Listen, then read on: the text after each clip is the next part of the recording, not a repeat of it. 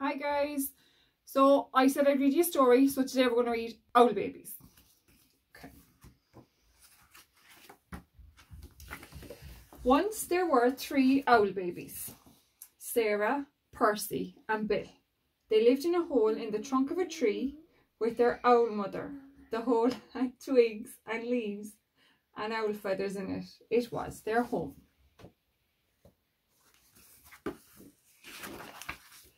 One night they woke up and their owl mother was gone. "Where's Mummy?" asked Sarah. "Oh my goodness," said Percy. "I want my mummy," said Bill. The baby owls thought, "All owls think a lot." "I think she's gone hunting," said Sarah. "To get us food," said Percy.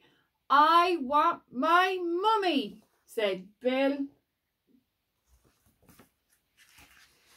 But their own mothers didn't come. The baby owls came out of their house and they sat on the tree and they waited. A big branch for Sarah, a small branch for Percy, and an old bit of ivy for Bill. "She'll be back," said Sarah. "Back soon," said Percy.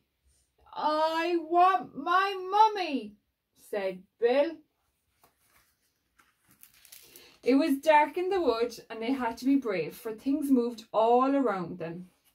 "She'll bring us nice and things that are nice." "I suppose so," said Percy. "I know you know what Bill said." "I want my mummy," said Bill. They sat and they thought, "All owls think a lot.